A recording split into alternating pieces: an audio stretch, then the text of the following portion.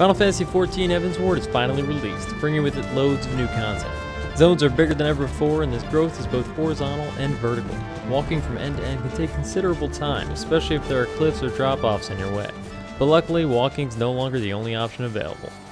For the first time, players can take to the skies on black chocobos, dragons, hippogriffs, and even their own personal airship. But it's not quite as easy as stepping out the door and onto your magic carpet. So what's involved in breaking those tethers and going airborne? Find out in my guide to flying in Final Fantasy XIV Heavensward.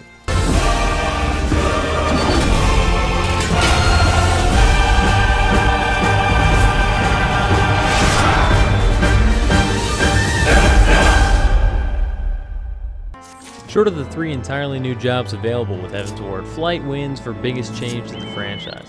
I don't normally make comparisons to its predecessor, Final Fantasy XI, but in that game even jumping was out of reach. Your character was forever firmly locked to the ground. For any longtime veterans of both games, being able to soar over these beautiful areas with complete freedom is a glorious new experience well worth the effort. There are some preparatory steps that need to be completed before this happens though, so let me lay them out. As with practically everything else in Final Fantasy XIV, flying is locked behind the story quest. This means that even if you have a hippogriff from the Collector's Edition, you can't start flapping right away. Don't worry though, the quest to unlock the option isn't too far in. After completing the quest Divine Intervention, you're given both a black chocobo and ethereal compass. The black chocobo, unlike your blonder companion, has been raised from birth with some sort of flight training and can handle the effort of dragging your heavily armored self through the clouds. He's still going to need a little help though, and that's where the ethereal compass comes into play. Each area has 15 aether currents that must be attuned with, similar to attuning to Aetheryte crystals. These currents are what allow black chocobos with their tiny wings to get airborne, and you'll need every single one of them from an area before you'll be able to fly there. The compass can be activated to provide a general direction and distance to the nearest aether current. It's a good idea to set it to your hotbar so it can be activated quickly. It can also be used while you're on a chocobo, so it's easy to fire off while riding around to see if you're near a current or not. Fair warning, Square Enix has placed a lot of them in difficult to reach places atop cliffs or over ravines. Even though a current may seem very close by the compass reading, check out the map to see if you may have to take a long way around to get there. You can also check under the travel category in aether currents to see your current status in each area. This only takes care of the first 10 currents however, and the other 5 are different. These 5 yellow shaded slots can only be obtained through specific quests in each zone. Spoiler alert, a couple of those are story quests, and even the regular quest types won't be unlocked until you've made it to a certain story quest anyway. Always check new side quests when they appear for the little ethereal current icon, to make sure you don't miss any. Sometimes these are short easy quests, but others can be full dungeon runs.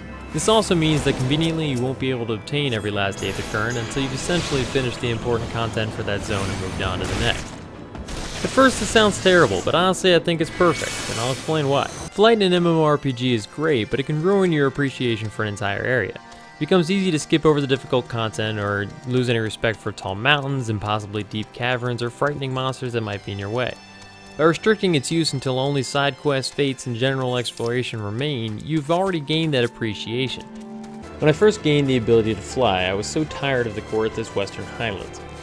The zone is enormous. It's full of cliffs and ravines that force you to go miles out of the way to get where you're going. And to be quite honest, a lot of the monsters here are loaded with HP. This means random fights can be pretty difficult early on, unless your gear is really incredible. Then I finished the last quest and the beautiful Ethereal Attunement Complete notification came up. Everything changed. Suddenly the area felt new and fresh. I couldn't wait to check out all the crevices I hadn't been able to reach. It reminded me of why I played Final Fantasy XIV over other MMOs. I spent 20 minutes just flying around looking at the scenery and exploring this new form of transportation. Without gaining that appreciation for how much of a bitch the zone can be, I would never have felt such joy at no longer having to worry about it. That stupid canyon I had to run around a million times, just glide over it. That tall mountain pass that winds back and forth for what seems like miles, skip it, fly straight to the top. I've never been a completionist, but with flight unlocked, I suddenly wanted to see and do everything the zone had to offer. Being able to zip around, I decided to do every side quest available, and it's awesome.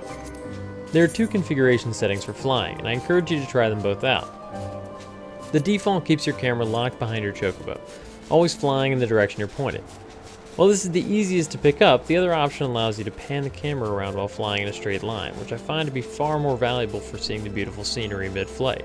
Let me know in the comments which you prefer, and whether or not you wish they allowed a full-on joystick setup for navigating the clouds. Anyways, that's all there is to flying. I hope this has been helpful and answered any questions you might have about flying in Final Fantasy XIV. If it didn't, feel free to ask in the comment. Remember to like the video if you liked it, and please subscribe for more. I'll have plenty of Heavensward content coming as I keep making my way through the expansion. Thanks for watching.